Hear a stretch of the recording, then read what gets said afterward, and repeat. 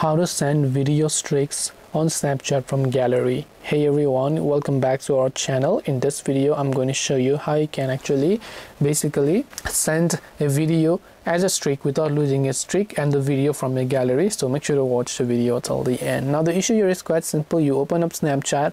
If you happen to have a streak with someone, they sent you something, you want to send them a video, but then what happens is that if you select this particular option from here and then you try to send them, your snap streak is going to get cancelled out because it will get sent as a chat. So we want to send it as a snap to that person, right? So to send it as a snap, just tap on your profile, this camera icon, sorry. Now you don't have to record it, by the way. We're trying to select a video from gallery. So for that, just scroll or just tap the search bar from the bottom right to come to the filter tab.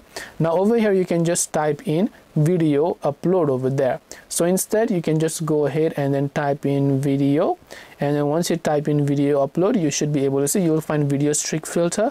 You can tap on video streak filter and then you can simply go ahead and choose a video from a gallery, and then you can send it to them without losing a streak.